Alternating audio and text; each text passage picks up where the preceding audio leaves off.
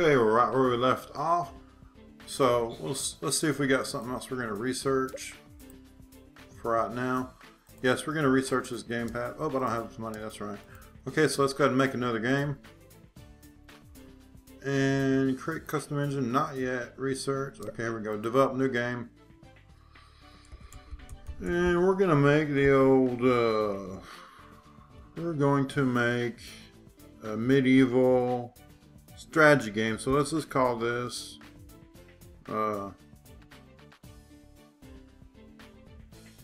Lord of the Realms. A lot of times I make my own names. A lot of times I just make names from real world games. This game here, I didn't actually like this Lord of the Realms, but it's the first thing that popped in my head. So it's going to be a medieval strategy game. And we're going to do this one. This is going to be the last game we develop for this system. This G64. And after this, we're going to switch over to Nintendo and we're going to do it with a new engine. So let's go ahead and get started. Still stick with the 2D graphics. I've never made that text-based game. I suppose you could, but I was telling you about that other game, the Android game, Game Dev Story. It's got more seems like it follows history better. Like there's no Atari in this one. There's Nintendo and Sega and stuff, but there's no Atari. I don't understand that. But anyway, what's important in medieval strategy? Story and quest, not so much. Gameplay, max that out. I want to keep engine kind of high because I want to be known for my engines. But overall, strategy game, I think gameplay is the most important here. So hopefully these will go up here quite a bit. Let's see, a lot of that stuff leveled up, so it will. Now, artificial intelligence, we're going to max that out. We can turn dialogues down to nothing. And I think if I'm going to turn down level designing a little bit. We're going to put most of our time in artificial intelligence because the strategy game, that's definitely, in my book, that's the most important. It's like you play, the new Civ 5 game. They should have put more effort into the AI instead of the graphics. Okay, world design, graphics, we're actually just going to do all these, bounce these out, see what happens. I don't think one of those is more important. I could probably turn down sound a little bit, I don't know. I think both those are higher than what I've ever done before. Let's see if they go up anymore. 16 for design, 14 for technology. Yeah, we got a record there. That's good. Yeah, so we got new topic, new combo, the great combo. So yeah, we had a lot of stuff level up too. And eventually what happens is we'll have a blockbuster hit, and once that happens we'll make it like $1 million or $2 million, and we'll be able to move into an actual office instead of working in our garage. It costs, that's the requirement to move in an office, you have to make $1 million bucks.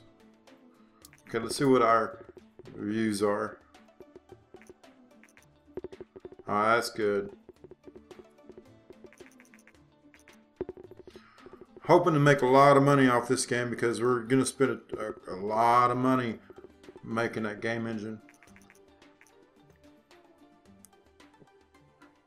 So that's not bad at all. We got, it's an 8.25. Okay, so let's see if there's anything else to research that would be useful for the game engine. Yes, we want the gamepad, that's right. So now we gotta wait for this progress bar to fill up. My little guy there, he's researching gamepad. So this one's not doing too shabby. Okay, I've researched gamepad. So now I'm gonna create a custom game engine. So over here I get to decide, so we can do version 2 graphics. I guess that would be 16-bit graphics. We can have mono sound, which is actually, this is not stereo sound, but it's actual sound. Before we had bleeps and bloops. We can add a save game feature. We can add a gamepad. Now I'm guessing here you don't necessarily want to always highlight all these because they cost money. You can see how much money it costs here, but it's cheap. It's cheap right now. I'm going to make an engine that will pretty much do everything for me. But see, later on you don't have much. You won't have as much money to spend everything you want necessarily. So If you're making RPGs, you might want to put stuff into the stuff that's cool for RPGs and not cool for everything. Okay, they just recently released a TES. So that sure does look like an NES.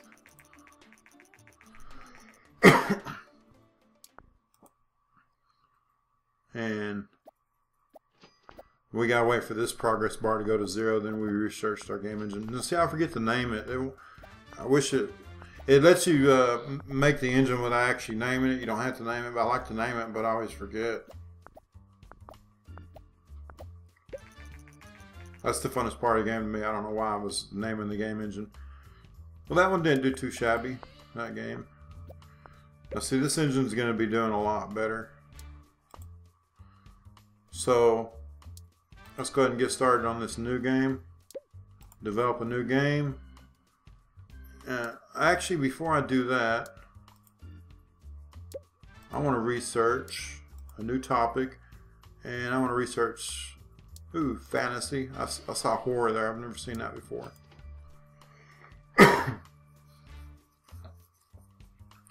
So, that sad thing is, I won't let you think of original mixes. Like, you're pretty much sticking with fantasy and RPG because that's what's popular. If you want to like make a horror RPG, it may not. This game may not necessarily think that's a good combo. And so basically, what you're going to do is try to make the games that existed in this history at that time, sort of. So an NES just came out. So basically, I'm going to be doing Final Fantasy next. Okay, now this is gonna let us research target markets. Yeah, target audiences. So we can target a game at kids or adults or whatever. But okay, so let's go ahead and develop our new game. And I'm just gonna call this Final Fantasy.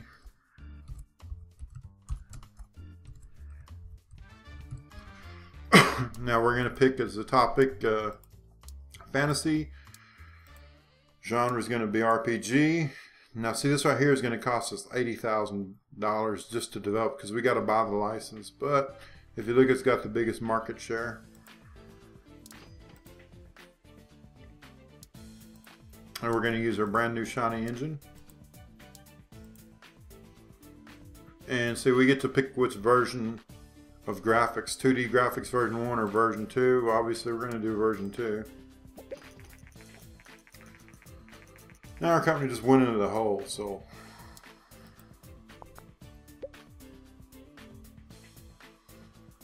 what are we going to do here? Well, it's an RPG, so we want stories and quests to be high. Game engine, not so much. Now over here we can enable the new features of the engine. We don't have to, but we can. So as you can see right here, it's going to be a linear story. You have to research like branching storylines and better dialogue options and all kinds of cool things.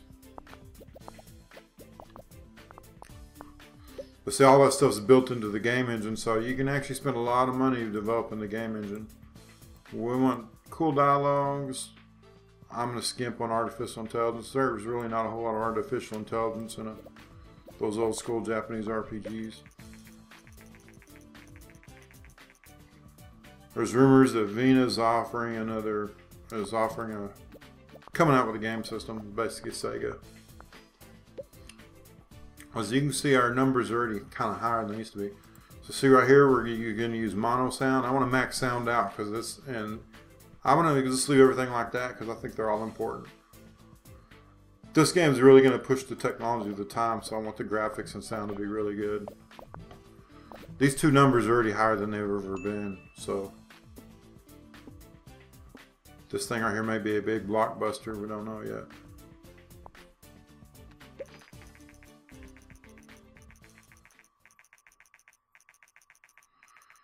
Now this is crap.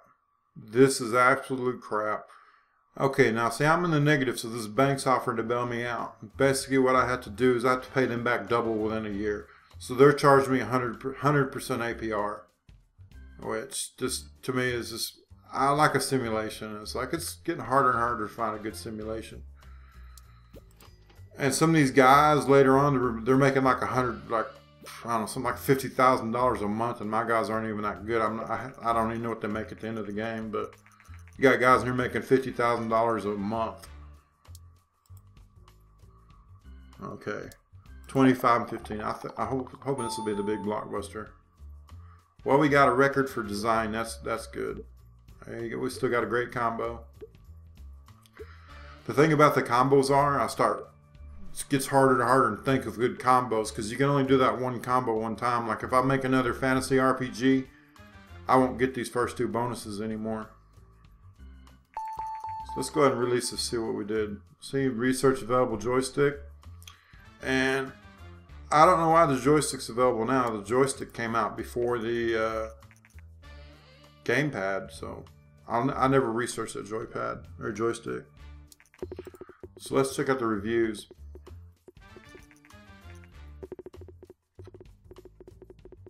It's not bad. 8. Ooh, a 9. This might be our big blockbuster. If we can get another 9, probably. 8.5, maybe. Let's just see.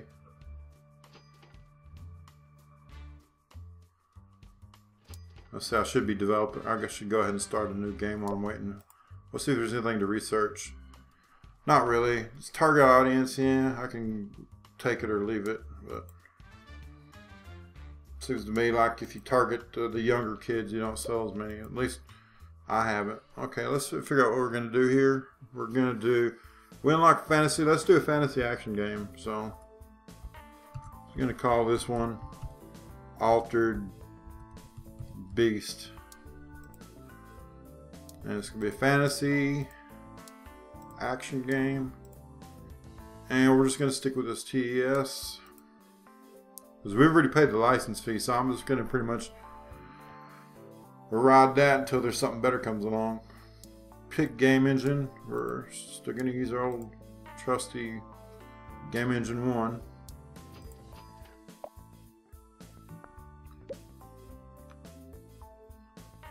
So now we're doing an action game, so story and quest, not so much anymore. Max out engine again.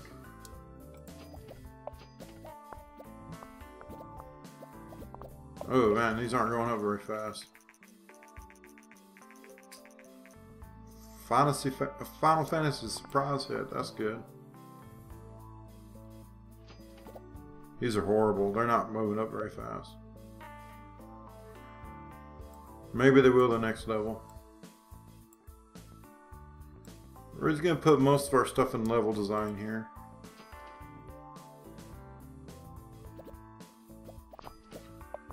So yeah, you play that game dev story.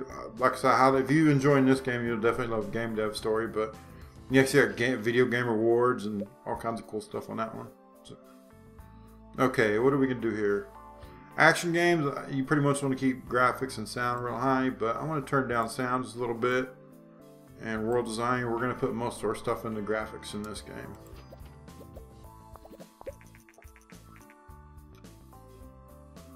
Okay, the Sega Master has been, Vega or whatever they call it, has been released.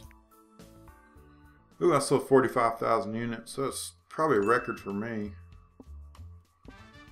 So let's get rid of these bugs and see if these keep going up. Hopefully they'll go up a little bit more. Something. The design went up a little bit. Just wait. That's basically telling you this thing's not doing well in North America. The new Sega. Yeah, see there it went up. That's why you kind of want to wait, but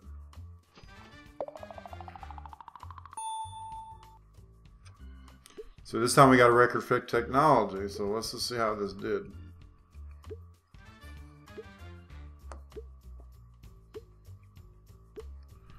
Wish this stuff would level up a little quicker. The graphics V2 went up. So let's release this game, see how we did. Now see, sometimes you might want to trash a game because you could be a company like, you want to keep your reputation high. And so if a game's not very good, you just trash it. But ooh, this game's not looking good.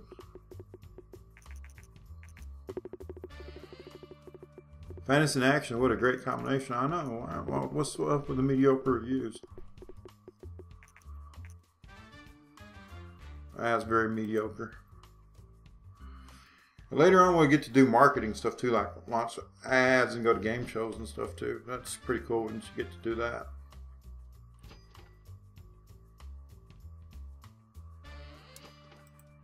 Well, let's see if we have anything else we can research here. Let's research a new topic. So if you see these ones that are darkened out, that's the ones I already know. Here's the ones I can research. So let's research racing. And yeah, I'll just do racing. And we'll start the research.